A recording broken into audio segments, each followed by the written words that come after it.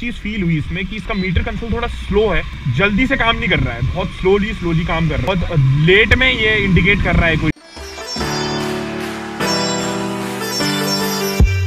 Until you find your way back home.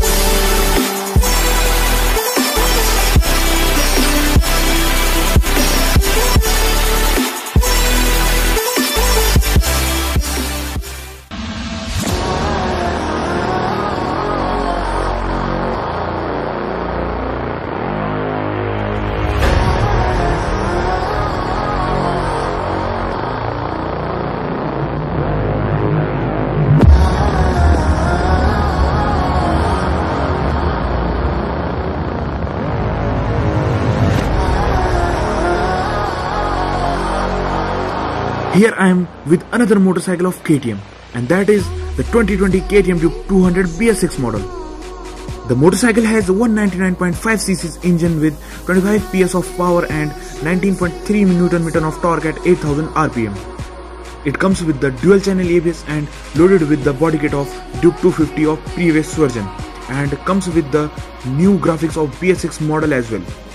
Now let us take a ride of this motorcycle. So okay guys, welcome back again to my channel again. This is Shomrad and you watching the Wonder Pahadi YouTube channel. तो भैया आज मेरा एक ही दिन दोनों गाड़ियों की video बनाई, बट ये दूसरे दिन अपलोड कर रहा हूँ, इसलिए दोबारा जो है आपके लिए इंट्रो पार्ट मैंने शूट किया है। तो ये है मेरे सामने Duke 200 KTM की BS6 वर्जन। आप देख सकते हो भैया 250 जैसा लुक बना दिया है पूरा गाड़ी में, और कुछ खास चेंजेस हैं इसमें। बस 250 से अलग एक ही चीज़ है, वो है इसका एग्जॉस्ट पाइप नहीं है, और बाकी पूरा फ्रेम 250 जैसा है, मीटर कंसोल 250 जैसा है। ये चीज़ जो है एक इसमें मिलती है कि इसका जो मीटर कंसोल है उसमें किल स्विच लिखा हुआ आ रहा है। जो ड्यूक 200 का पुराना वाला वर्जन था उसमें किल स्विच लिखा हुआ नहीं आता था, लेकिन इसमें ये चीज़ आ रही है। और एक बार इसकी भी मैं टेस्ट राइड लेने वाला हूँ, तो भाई एक बार ही टेस्ट राइड इसकी भी ले लेते हैं। वैसे तो कुछ खास चेंजेस होंगे नहीं, बस पावर 200 सीसी में दोनों में सेम है, आरसी में भी सेम है और ड्यूक 200 में भी सेम है। तो चलो इसकी एक बार टेस्ट राइड लेते हैं और आपको पूरा राइडिंग का मैं जो है पोस्चर आपको एक बार बताऊंगा। तो भाई बैठ के तो वही वाला फील आ रहा है, ड्यूक 250 वाला है ना। एक बारी को तो आपको लगेगा कि ड्यूक 250 ही है। एक बारी मैं स्टार्ट कर लेता हूँ।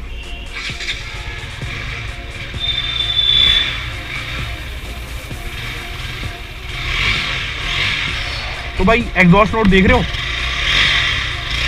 बिल्कुल चेंज कर दिया है। ड्यूक 200 वाली आवाज भी नहीं है बिल्कुल इस गाड़ी में, ये चीज मैंने अभी देखी।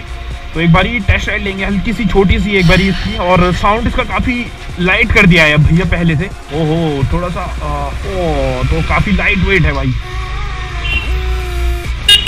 तो एक चीज भैया ने बताई, अगर मैं थर्ड गियर पे भी डालता हूँ तो आराम से 20 की स्पीड में आराम से चल जाएगी। 4 गियर में भी भाई चल रही है, लिटरली ये चल रही है। अब थोड़ा ढलान यहाँ से स्टार्ट हो गई है तो थोड़ा सा तेज हो जाएगी गाड़ी। बाकी इसकी पावर में मुझे कुछ खास डिफरेंस दिखा नहीं, बस थोड़ा सा पावर डिलीवरी इसकी स्मूथ हो गई है पहले से, वो चीज़ मुझे फील हुई।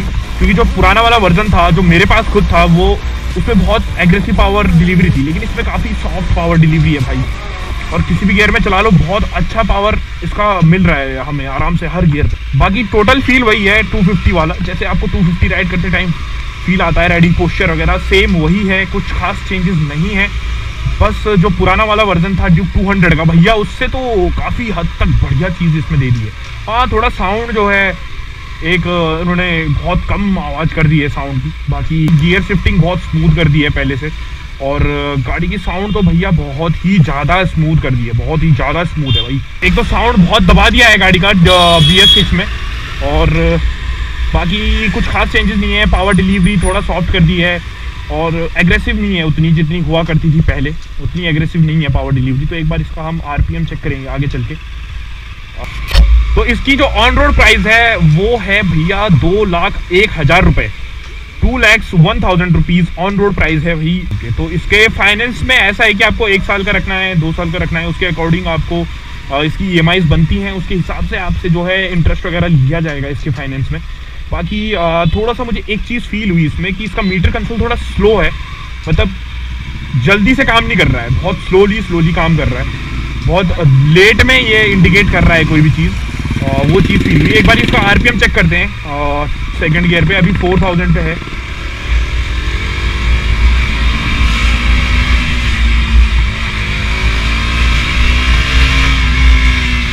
ओके और 9, 8 और 9 के बीच में जो है इंडिकेटर ब्लिंक हो रहा है, उसके बाद ही जो है ये इसका आरपीएम शिफ्ट में शो कर रहा है। बाकी तो सारी चीज़ें सेम ही है। पावर के मामले में थोड़ा सा स्मूथ लगी मुझे डिलीवरी इसकी, बाकी वही है भाई 200 सीसी का इंजन पुराना वाला।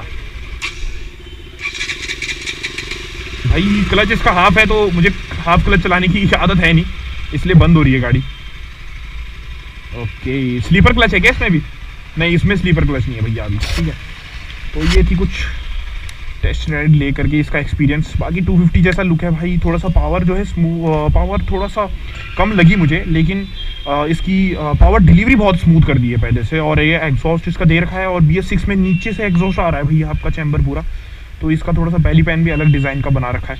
बाकी सेम है सब कुछ। 250 वाला सीन है भाई पूरा तगड़ा वाला, ठीक है। राइडिंग पोस्चर सेम है 250 वाला, कोई भी डिफरेंस है नहीं ज़्यादा खास इसमें।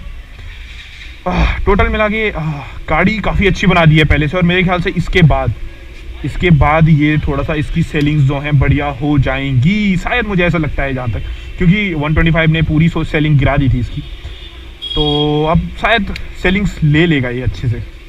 बाकी मेरे ख्याल से यार ये देने का तो कोई फ़ायदा नहीं है इसमें, क्योंकि ये जाली 390 में होती है, क्योंकि यहाँ पे एग्जॉस्ट का बेंड पाइप आता है और हीटिंग से बचने के लिए होता है, लेकिन इसमें तो फालतू में दे दिया। पूरा फ्रेम मतलब ड्यूक 250 वाला उठा रखा है और यहाँ दे दिया गया है भाई ये। तो guys I hope you guys like this video. If you like it please don't forget to hit the like button, please subscribe my channel and do follow on me on Instagram as well. Thank you so much for watching. Till then, goodbye. Shubham Rawat signing off.